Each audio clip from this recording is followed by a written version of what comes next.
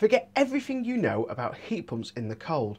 For years, misconception and myths have basically put this technology into the dark and from widespread adoption. In this video, we're going to be showing you why heat pumps not are just incredible things in cold climates and cold weather, but as temperatures plummet, they are superior and absolutely remarkable systems in what they can do, and how other countries in cold climates are using heat pumps as well. We're going to be talking about how they work, what they do, but more importantly, I have a heat pump. I've been using it for over 12 months, and if you want to see what it's been like to have a service on it, what it's been like to run it, what the results are like after 12 months, then I will be having videos, special guests from Octopus Energy coming up to look at the heat pump, Cozy 6 heat pump I've got. Then click subscribe, click the notification bell, and you won't miss those exclusive videos coming soon. So many believe that when the mercury drops, the heat pumps just don't work, and that is simply not true. We're going to be looking at how they work, but more importantly, if you want a heat pump just like me, then go to evnick.com/heat pump, where you can fill in your name and email address, and as long as those name and email address match the Octopus quote you'll be doing, you will receive a £100 Visa gift card when you complete your job of a heat pump. Now, it doesn't have to be a Cozy 6, it can be a Dakin heat pump from Octopus Energy. Now, we need to unpack the magic of a heat pump, but let's do it in reverse, because it's much easier to deal with a heat pump that most people are used to seeing every single day and aren't actually aware it's a heat pump. So the most common heat pump that every single person has in the house is a fridge. And a fridge is cold on the inside, and a freezer, even better, is even colder on the inside. And they work by using a heat pump recirculation valve system. It works exactly the same way, and what it does, it works in reverse. So it's pulling out the cold and then putting the cold inside, and then throwing the heat out the back. That's why you have this really hot grill at the back. Now, as you all know, your fridge is cold all year round. Even when the inside of your house is 30 Celsius and your kitchen may be 35 Celsius, the inside of your fridge is still held at the cold temperature. It's exactly how a heat pump works, but we're going to be doing it in reverse. Now, in reverse, obviously, we could have outside temperatures that are -10 Celsius, and you might go, well, that's below freezing, there's cold, there's no heat to extract, but that's not how temperature works. In fact, true zero is -273 Celsius, so there's a lot of heat between -10 and 273 that can be physically extracted from the air. There is retained heat even at those really cold temperatures. Now, in the EU and Europe, we're very unlikely to see below -15, 20 Celsius, and also the refrigeration gas used is the limit of how cold a heat pump will work, but the gases chosen for the EU and Europe are more than sufficient to deal with the weather that we get over here. And in fact, if you're not too sure if heat pumps work, go and ask the Swedish. So where does this myth come from? Well, like all technologies, in the early days, there was a grant, which was even better than the current grant, and a lot of bad actors got involved in installing heat pumps, and like most bad actors, didn't install the systems correctly, and that resulted into people believing that heat pumps weren't working. Now, what was mainly the cause is either them not installing a big enough heat pump. Now, there is a problem with installing a heat pump that's too big, which we'll talk about efficiencies and how that works later on in the video, because heat pumps aren't as efficient in the cold, so we will talk about that because it will come up. The other thing bad actors did, is apart from installing heat pumps that were too small, they weren't changing any of the radiators in the home, so the radiators weren't big enough to keep the houses warm. Now, I can hear some of the heat pump haters in the comments going, heat pumps don't work in old houses. Yes, they do. It's all about design. You can make a heat pump work in any situation. It's all about how to design the house. You might need bigger radiators, you may need a little bit of insulation, but in theory they can work without insulation. You just need bigger and bigger radiators. Most people tend to pick the cheapest option to suffice the heat loss. So in other words, it's usually cheaper to put more insulation in than it is to put a much larger radiator in, and because of this, it all feeds down to how the system is going to work. Now, I'm going to show you this book here, because this book is amazing if you're thinking about getting a heat pump or installing a heat pump or want to learn more about heat pumps. It is a really good read. Now, a lot of the information in here might be a little bit too technical or over, might be a bit dumbed down to you if you're a heating engineer already, but it has a lot of real fundamental practices about how heat pumps should be installed. But there's a really, really good little piece in here, and it talks about radiators and heat and low flow temperatures. So in here, it's got a perfect example of high temperature. So think about the way a boiler works, but we'll talk about an undersized radiator but a really high temperature. So you have a candle in a room. Now a candle in a room is 1000 Celsius. It's very, very hot to touch. It'll burn your hand. But if you put it in the middle of a room, that one candle isn't going to heat the room. But if you put a radiator in the room and you run it at 30 Celsius and it's a large radiator, that small large radiator will output way more heat into the room and warm the room up with a much lower flow temperature. And this is just how heat pumps work. The bigger the room, the bigger the radiator needed, the higher the heat loss, the bigger the radiator needed, but you can still run it at a very low temperature because the radiator is radiating more heat because it's got a larger area into that room. So we can run a rad at basically a load of temperatures. We can run it 30 Celsius, 35, 45, 50, 55, 60, 70 Celsius, 80 Celsius, maybe even with a boiler.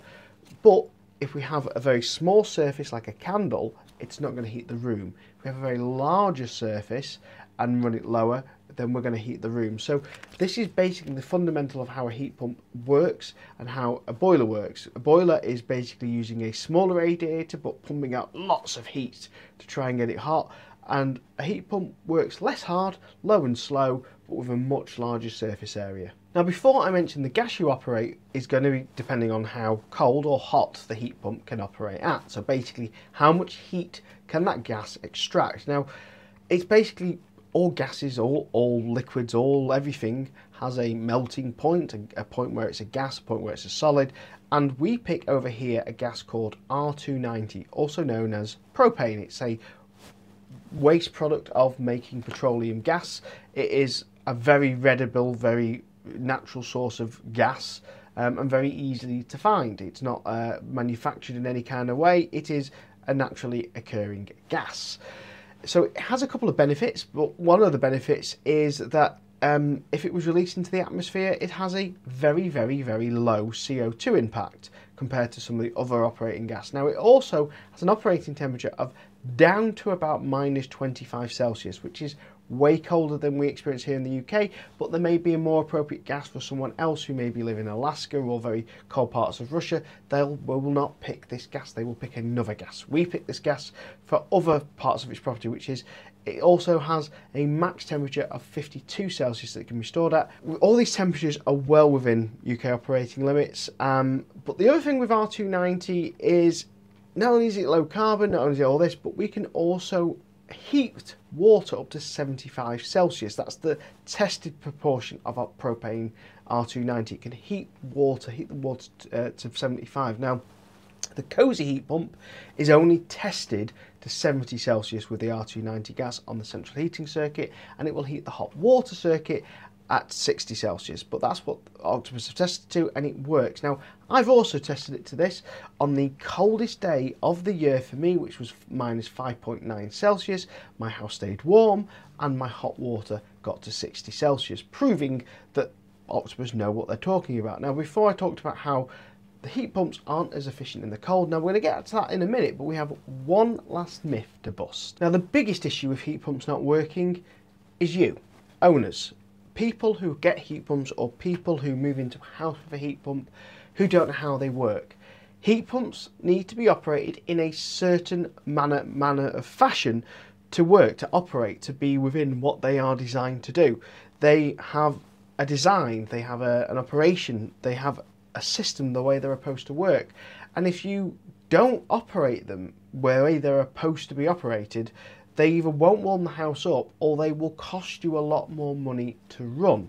Now, I've done a whole series about how you should run your heat pump. Should you run it all the time? Should you turn it off and on? Should you only run it during Octopus Intelligent hours? Should you only run it during Cozy hours? I've done a full video explaining about how to operate a heat pump, including what we refer to as setback. So basically we don't turn it off, we just drop the Celsius of the temperature down by about 2 or 3 Celsius. That's a quick short explanation of the full video, but go and check out that video on playlist under heat pumps and you can learn a bit more. Now if you are thinking of getting a heat pump, remember evnick.com/heat pump, fill your name and an email address and we get to split £100 when your heat pump journey finishes. Now heat pumps don't mind the cold, but in the cold they might have to operate for longer than what you were used to with a boiler. For example, on the coldest day of the year, your heat pump might run continuously for 24 hours, even when you sleep, just to maintain that basic level of what your house setback is. So you don't really want your house dropping below 18 Celsius or below 15 Celsius if you prefer 18 Celsius when you're in, but you don't want it to drop below 3 or 4 Celsius of your comfort temperature. So it might need to run on the coldest day of the year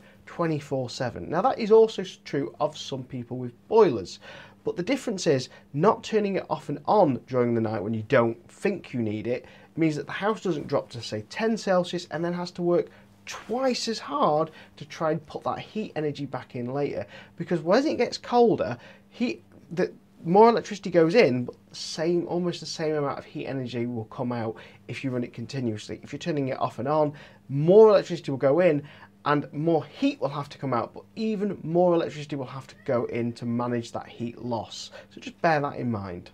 Now heat pumps are about averages. That's why we look at the SCOP, which is the over seasonal adjusted efficiency for the whole year. So your SCOP is the percentage of efficiency. So SCOP of 4 means for every 4 kilowatts of energy, for every 1 kilowatt of energy in, you got 4 kilowatts of energy heat put out. Now boilers can also work less efficiently in the winter.